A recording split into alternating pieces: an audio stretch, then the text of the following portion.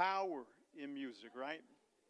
And when I listened to that, when I was thinking through different songs that have impacted us over time, I thought powerful emotions well up in our hearts and in our minds. In fact, how many of y'all saw the movie Space Jam? Come on, it dates you a little bit. But when I would hear that song, I would say, I think I can dunk the basketball. But it didn't happen, right? But the powerful thing is when we team the Spirit of God with the music that He has created to live in our hearts as that theme, it is a powerful thing.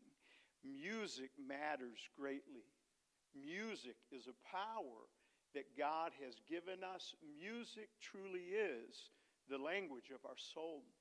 This morning, as we move into this message to celebrate the new year that we're getting ready to enter, the title of this message is Heart Song. And the question again is, what is the soundtrack of your life? As that theme of Jaws happened, the thing that kept coming back in my mind, don't mess with mama today. Don't mess with daddy today. Boom, boom, boom, boom. Have you ever felt like that? You know, we're not going to bite anybody, but we will bite their heads off with our words, right? The theme, what do people sense when we enter the room? Which song best describes the attitude of our hearts? Which song describes the attitude of our heart the best? Because granted, the soundtrack changes, but there is a theme that can prevail, and we need to guard the song of our heart. Psalm 98, verse 1 tells us this.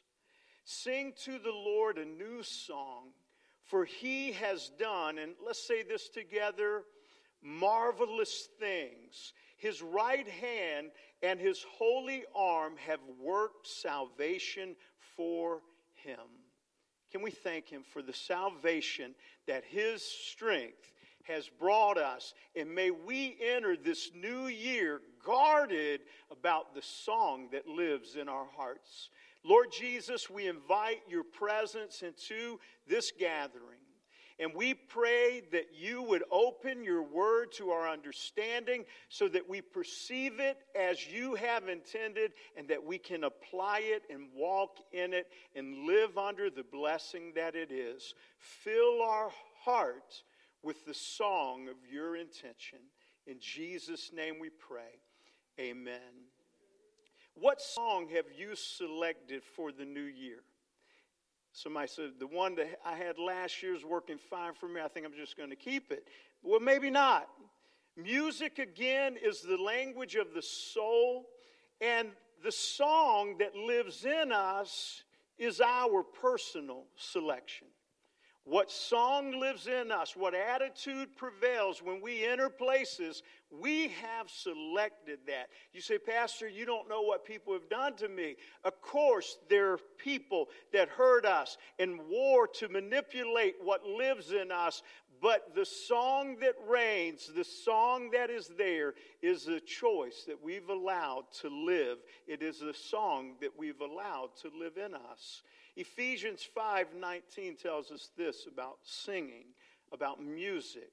And this starts with this powerful command of the Lord. Instead of being drunk on wine, which many people are going to be drunk tonight, right? Many people are going to be celebrating the new year, inviting the wrong spirit in, and they will be singing a song, grant you. They will be singing a song. But the Word of God tells us instead of being drunk on wine, instead be filled with the Spirit. And then it moves on, speaking to one another with psalms and hymns and songs from who? From the Spirit. The powerful dwelling of His Spirit within us fills us with music. Sing and make music from your heart to the Lord.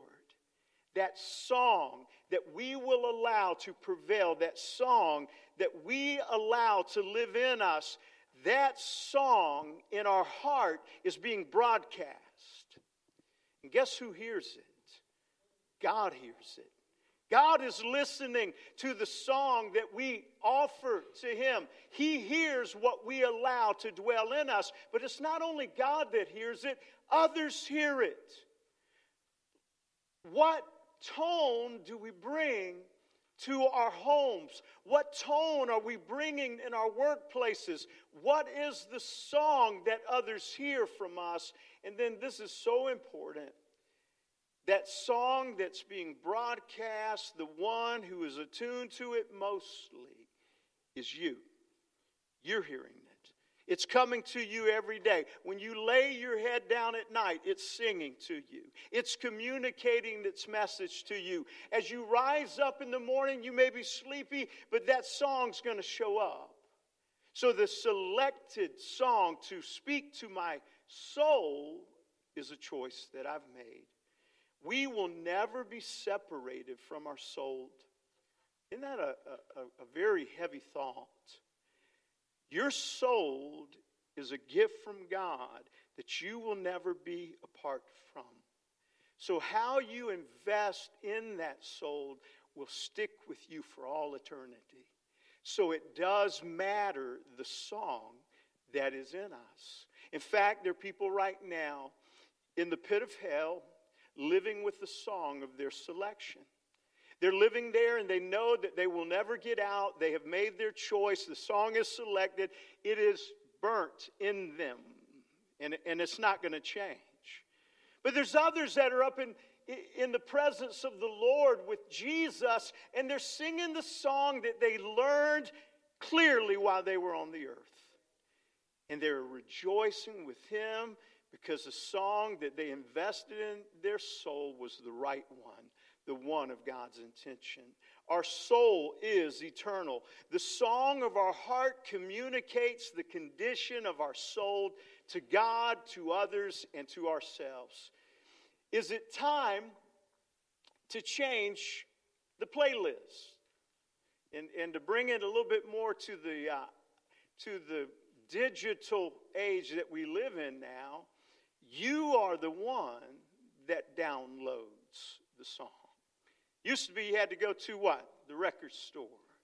But now you just go and you click a button, and from this magical place called the cloud, it what? Shows up.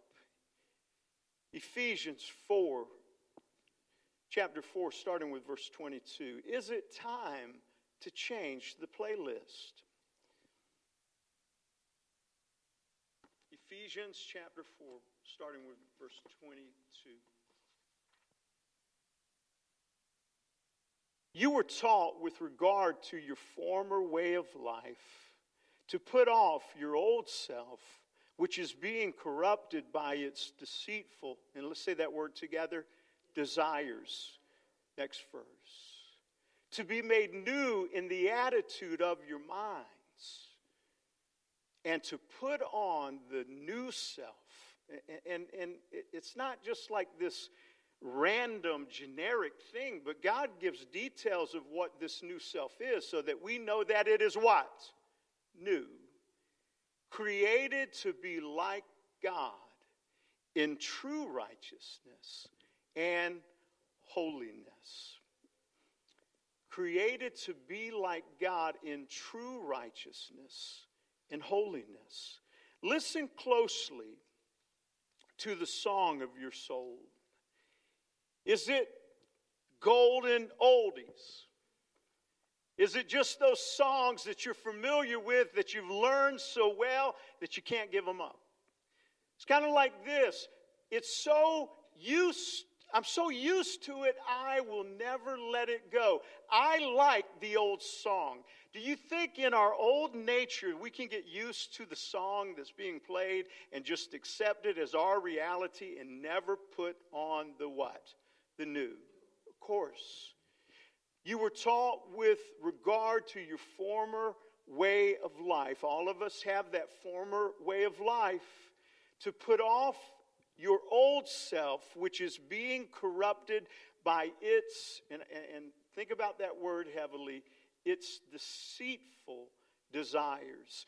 Desires set the tone for our lives. Desires motivate our direction. What desire we let stay in us is going to make a big difference of who we are and who we will become. Desires make their home deep within our heart. We will die for our desires. Desires influence who we become.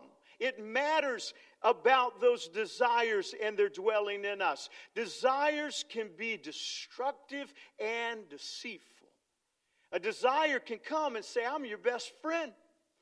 You can die for me and it'll be all right. You can sell out for me and it can be all right. But all along, those desires are filled with manipulation and perspective that is not from the heart of God for us. Yet we will sit seated in our desires and protect them and let their song live on in us, when all along we're being lied to.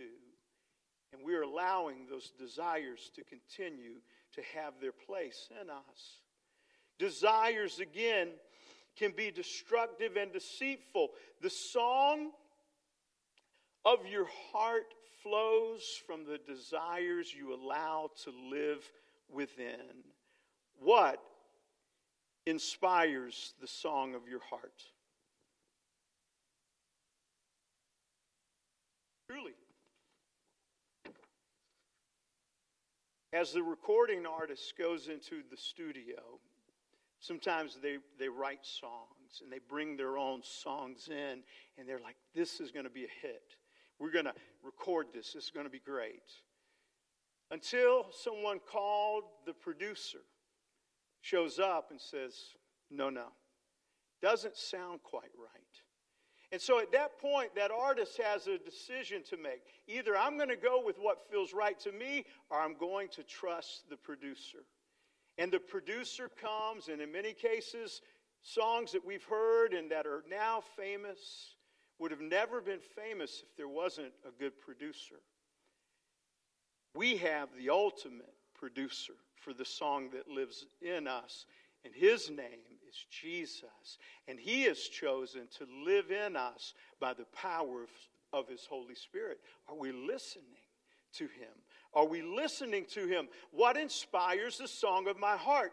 The old or the new?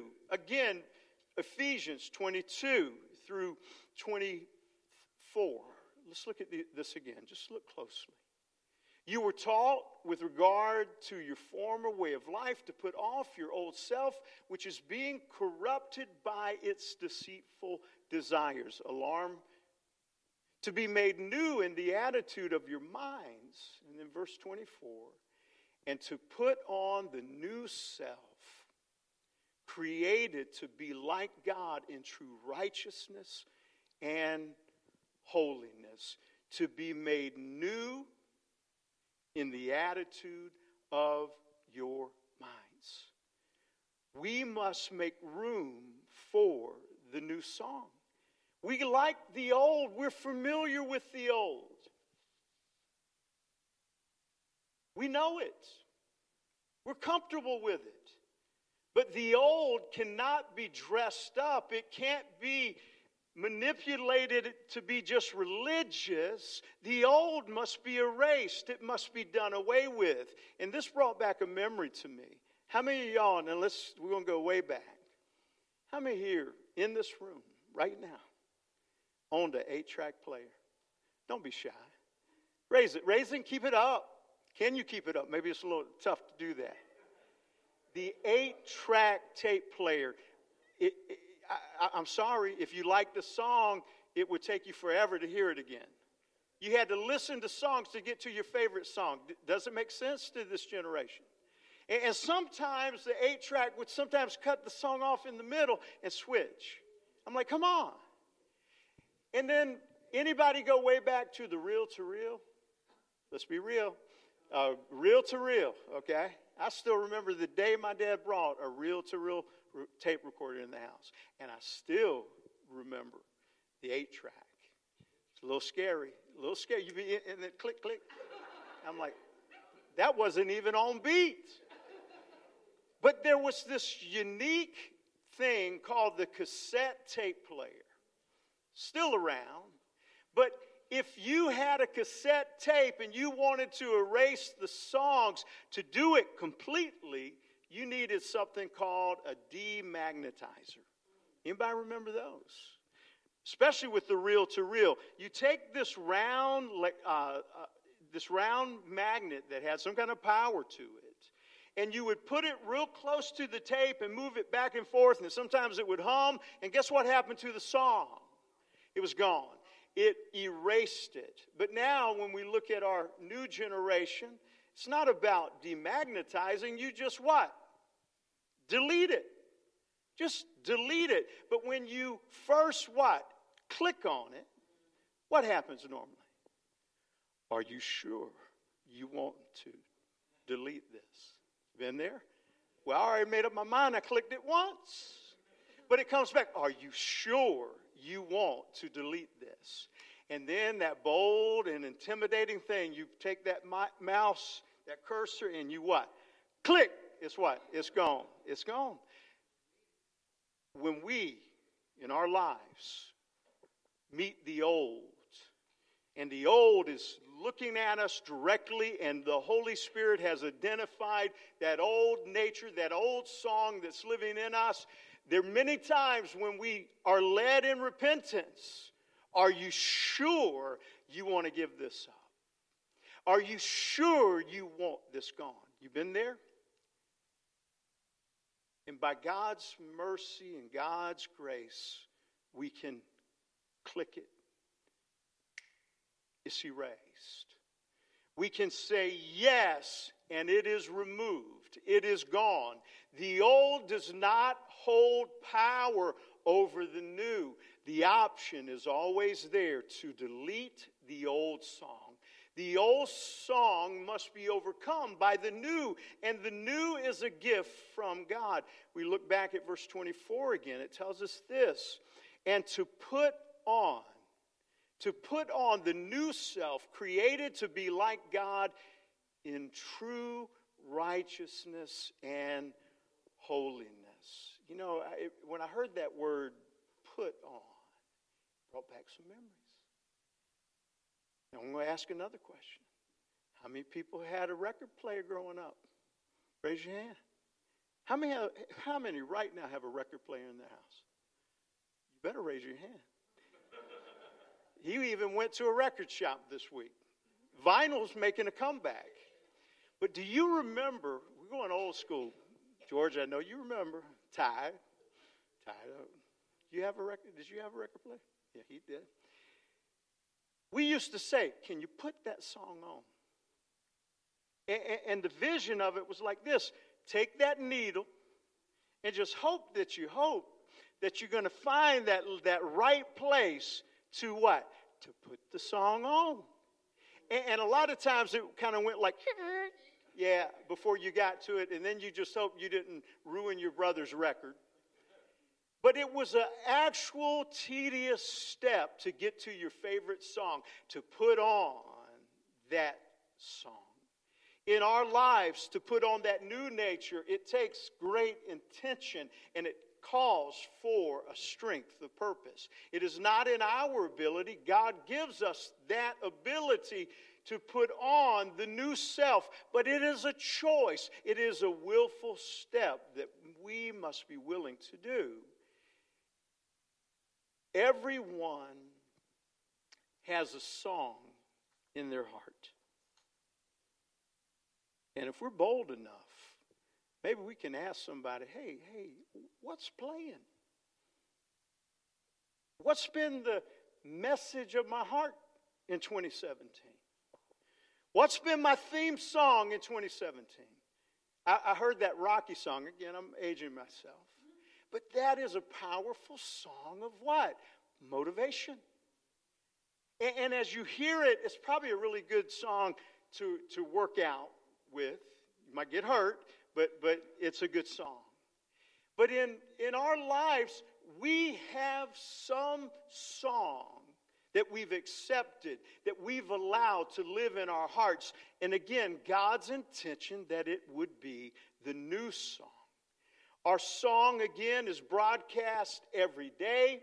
And the thing is it the new song or is it the old song? Now, I'm going to not embarrass anybody. That's not my intention.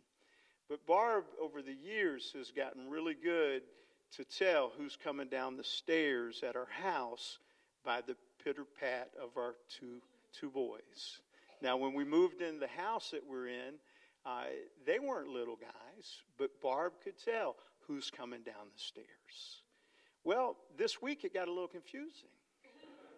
We had Jesse Lee coming down the stairs, and Barb was like, "Is that Ben? I know it's not Austin, but is it Ben or is it Jesse Lee? Have you figured it out yet?" You haven't. Well, to bring encouragement to you, Jesse Lee has brought a lot of laughter in the house, a lot of joy in the house. And what a blessing. What a blessing to bring upbeat to our environment. Not fake, not phony. And I know it wasn't easy coming to a family's home that all you knew about them was Ben. You didn't know a whole lot about us, but you were bold enough to do that. And in your presence in our house, it's been a very positive thing. Laughter. I had to even ask Ben, I said, "Ben, what was she laughing about?" Again, what do we bring into the room? What is the song that we're broadcasting to others? God's love and grace allows us the choice of having a new song. One of the things that scares me about getting older is I don't want to cut into my playlist, Grumpy Old Man. You ever heard that playlist? Grumpy Old Man. I hurt, ain't nothing right, get out my way. You're young, you don't know a thing. I don't want to be there. But I'm tempted, right? The song matters because it impacts others. And again, regardless of where our age is, the new song is as new as it was when we were 5 years old and loving Jesus. It's genuine. It is timeless. God's love and grace allows us the choice of having a new song. Verse 24 again. And to put on the new self, created to be like God in true righteousness and holiness. The new song is tuned to the heart of God. Can we say thank you, Lord? The new song is tuned by God. Just like when these instruments are being tuned, it matters what they're listening to for that adjustment. They've gotten very high tech now, where you have a meter that tells you precision, but the ear reminds you, yes, you're there. You're there. You are in tune. In our walk with God, the new song is tuned to the heart of God. We can call it anything else. We can put excuses on it, but God says the new song that lives in you should be in tune with me, not the old. And then we look further. And to put on the new self, created to be like God in true righteousness and holiness. And let's look at this statement again. Like who? Y'all still awake with me? New song. The new nature, like God in attitude. You ever had your attitude affected by the music that you're listening to? Have you? Music will mess with your mind if it's the wrong music. And as you're listening to music, sometimes the countenance changes. I don't know about you, I've been driving around sometimes, I see people walking down the street with the headphones on, and I'm like, whoa, what's going on?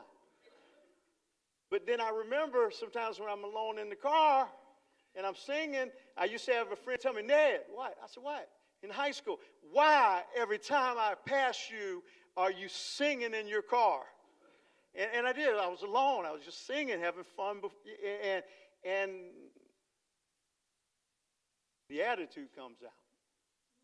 Like God in thoughts. The song impacts our thoughts.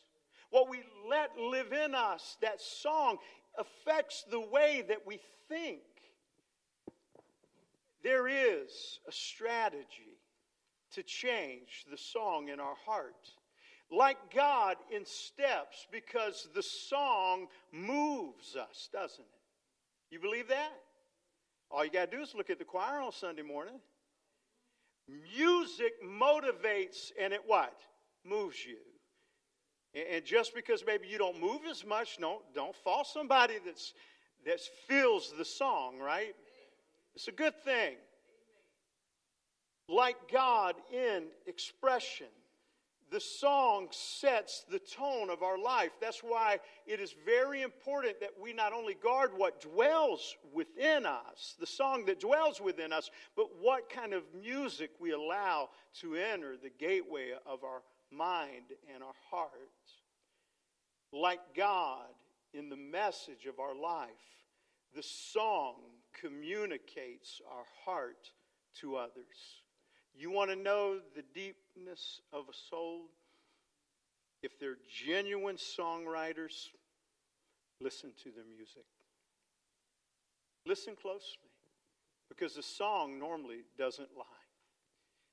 Those that are very artistic will dig very deep for the motivation of their songs, and the song is coming right out of the dwelling of the heart. God has chosen that new song to be a song of righteousness. And the song of righteousness is stated in this way. It's a passion to walk in step with God. God, the new song that lives in me, it's like I want to be where you want me to be. When I enter into the room, I don't want to bring that old. I want to bring righteousness, not haughtiness. Not a spirit of religion, but a passion to walk in step with you, God. To be about what you want to happen in the environment that you've called me to. And then also, back at verse 24, to put on the new self, created to be like God in true righteousness, and let's say this together, and holiness. A song of holiness. A joy to be set apart for the purposes of God. That's what holiness is. You know, when we were singing about Jesus today being holy, I'm like, thank you, Lord, that you are set apart. Not removed from us, but you are genuinely God. And so in us, you have given us the opportunity to walk in your holiness, to have a joy about being about the purpose of God, set apart for His purpose. You go into school right now. You go into your workplaces. And what do you hear? You hear the contemporary music of choice. Sometimes I don't like going shopping. I'm sorry, I don't. I don't mind the grocery store, but I don't like spending time at the mall. I just don't. But all you got to be there a little time. You're hearing all these songs, and all these songs, and it's like, okay, I don't want to hear that anymore. Now and then, a nugget will come through, but the spirit is being set. The tone is being set. May that song of holiness remind us of the honor that we have to be set apart for the plans and the purposes of God. That is why we are here upon this earth again, and to put on the new self, created to be, let's say those three words together. Be like God. That's the standard of the song. It's not something that God has put before us and says it's impossible. He says that's the goal. That is the tune that you go for. That is what you tune to in true righteousness and holiness. True righteousness and holiness are displayed in the heart that gladly sings a new song of praise and honor to God. The song of our heart is not silent. The song of our heart is not hidden. We may think it is. We may think we just have our earphones on, our earbuds in, and nobody else is hearing it. They are hearing it. The song of our heart is offered up to God each day, and God desires and deserves what? A new song. One that is birthed by His Holy Spirit living in us. Sing to the Lord a new song, for He has done marvelous things. His right hand and His holy arm have worked salvation for Him. Here's the thing. God is not selfish.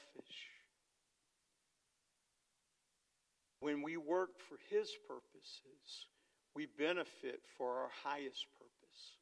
Just always remember that. God's not up to just plug us into an army and say, do what I say, don't ask questions. That's not what He's about. He's about our highest good. So when we are about singing that new song that He gives us, when we are about His purpose, we live at the highest level that life has to offer.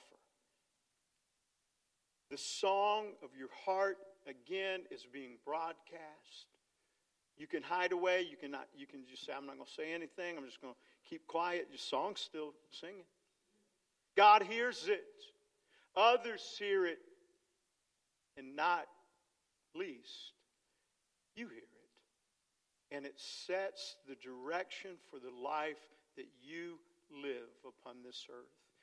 As we enter this new year, may our hearts be filled with the new song God's grace has provided. I want to tell you a story about a songwriter. You know him. His name is David. David had an amazing ability to write music that brought comfort to others. But it wasn't David's ability, it was a gift that God gave David. And David knew how to communicate from his heart to the Lord. And when Saul was under distress, he called for who? David to come and to sing these songs. And they brought comfort to a king that was in rebellion. But Saul was a man living during a time where the fullness of God's grace had not yet been experienced. But also, he was still from fallen man. And David messed up terribly. He sinned against God through the act of adultery, but not only that, he sinned against God through the act of murder. Same man, same heart that wanted God, but he had chose to play the old song. He chose to be inspired by that fallen nature rather than the Holy Spirit that would visit him and express comfort not only to himself, but comfort to God and comfort to others. And as David stood rebuked by the prophet, exposed for the adulterer that he was and the murderer that he was, he went to be alone with God. And this song, this new song, flowed from his heart. Psalm 51, 10, 12. Create in me a clean heart, O God, and renew a right spirit within me. That's a new song. Cast me not away from thy presence, and take not thy Holy Spirit from me. Restore unto me the joy of thy salvation, and uphold me with thy free spirit. In David's response, how did God respond? Grace and mercy and provision for the new song. In fact, the song itself is the Word of God. And I believe this, the Word of God is sealed, not to be added to. But the words of God are still being visited to us each and every day, always tested by the Word. But God knows our struggles. He knows what it feels like for our old song to re-inhabit us, but He is delighted when we are willing to sing a new song before Him, and He is the author of that song, the provider of that song, and the sustainer of that song. Can we just stand to our feet for a moment and just bow in prayer? And I want to just sing this a cappella. If you know it, feel free to sing along. But it's an old chorus that I remember that came out of this verse. Create in me a clean heart, O God, and renew a right spirit within me. Create in me a clean heart, O God, and renew a right spirit within me. Cast me not away from thy presence, O Lord. Restore unto me